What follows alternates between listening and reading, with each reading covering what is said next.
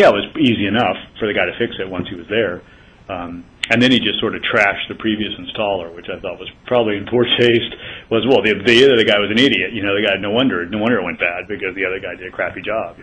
To be responsible, like with my techs, I had one tech blame it on the subcontractor not knowing what he was doing, another tech blaming it on DirecTV not sending out the correct tech. For me, that's nothing I need to know. Apparently that's an internal issue, something you need to work out. Be responsible. I'm here. You know, this is the problem. I'm going to resolve it. Don't blame it on somebody else.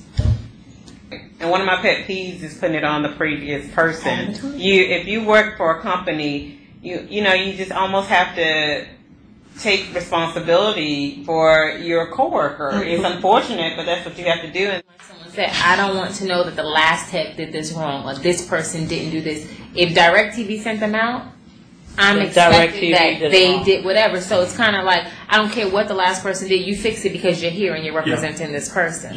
This company, rather.